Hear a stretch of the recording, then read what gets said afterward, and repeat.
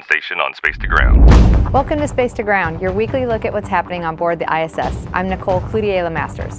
The population of the station was cut in half this week with the departure of 3 crew members.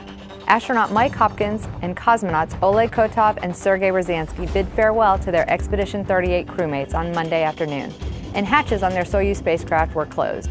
The vehicle undocked from the orbital outpost later that evening, and after a short 3-hour journey, the trio touched down in the wintry snow of Kazakhstan. They were greeted by a small contingent of agency representatives and medical personnel to extract them from the spacecraft and expedite their departure from the landing site. The space travelers were congratulated on their mission during a celebratory gathering where they were presented traditional Kazakh attire, flowers, and commemorative Matryoshka dolls in their likeness. The landing wrapped up 166 days in space for Hopkins, Kotov, and Ryazanskiy. Mike Hopkins returned to the United States Tuesday evening, and he'll begin specialized reconditioning and strength workouts to help his body readapt to gravity. And just as one mission ends, the next is set to begin. Astronaut Steve Swanson and cosmonauts Alexander Skvortsov and Oleg Artemyev are making final preparations before the March 25th launch of their Soyuz spacecraft.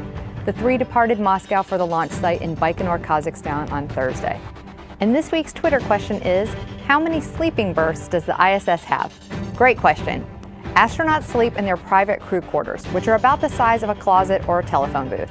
The quarters are lined with a soft quilted fabric and provide just enough space for crew members to have a quiet, private area to sleep, talk with friends or family, post photos, or read. There are 6 of these crew compartments on the space station, 4 in the US segment and 2 in the Russian segment. We love hearing from you, so send us your questions and comments using the hashtag #SpaceToGround. We'll see you next week.